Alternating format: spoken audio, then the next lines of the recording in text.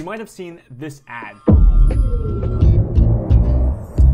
Now, this ad is a few years old, so it's not like I'm the first person to teach you guys this topic, of course. But in this video, we're gonna talk about how to take footage like this, like these clips I have here, and turn them into something that looks and feels kind of like that Beats by Dre commercial. I have a few tips before we get started that will help you make sure that this comes out the best it can possibly come out with what you have.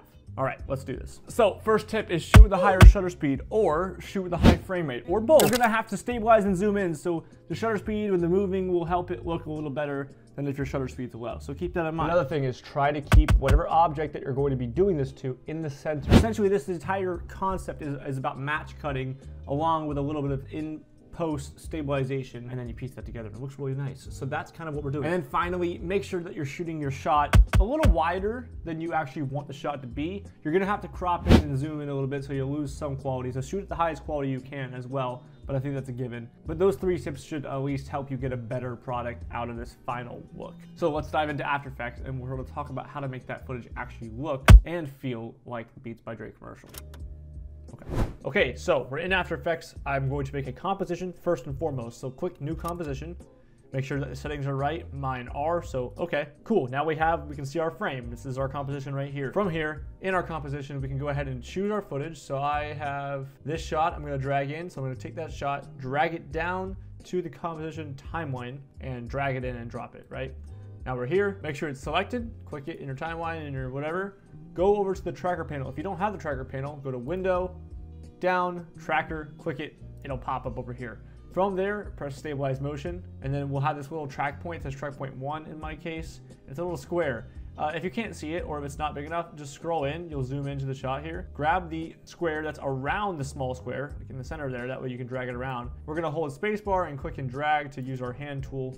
But we're gonna drag this center point onto the actual headphones, which is right here. This outside square is going to be a boundary safety guideline, if you would. So I'm gonna put that a little bigger than the actual object. And then I'm gonna take the center square and I'm going to center it on the object itself and maybe make it roughly the size of the object. Just a rough, coverage, if you would. Now scroll back out. Now you'll see that our shot has that tracker square over the headphone. That's what we're gonna be tracking. We're just telling information to After Effects that, hey, this is the object in frame we want you to track. This time, press the little Analyze button, the Analyze Forward button, click it.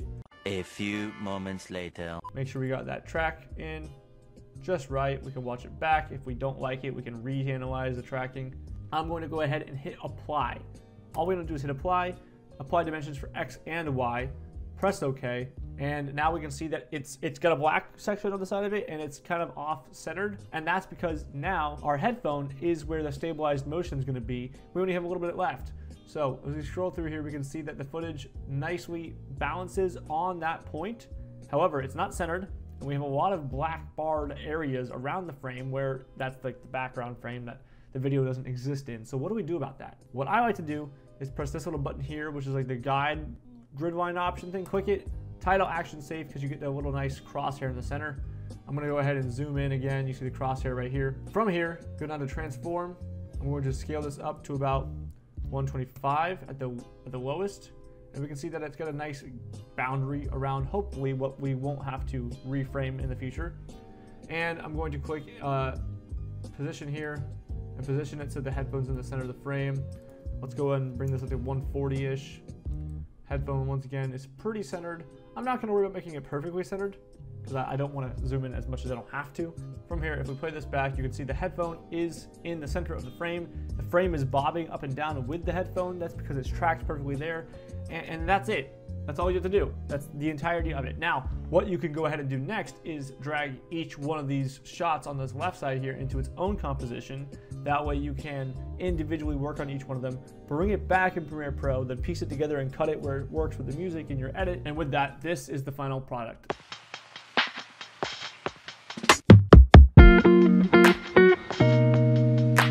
It's not as cool as Beats by Dre one. I think it's because there's a better story there, but I think that if you're just going for a simple little, extra bit of interest to your actual content that you're making, this is kind of a cool feature just to throw in there as a little, couple second segment. I wouldn't overdo it. But that's all. Thanks for watching. I feel like I'm mumbling over my words today a lot. It's been like a rough, long morning. However, see you soon with another video. We're going to start putting out more videos as much as I possibly can. So until then, see you later.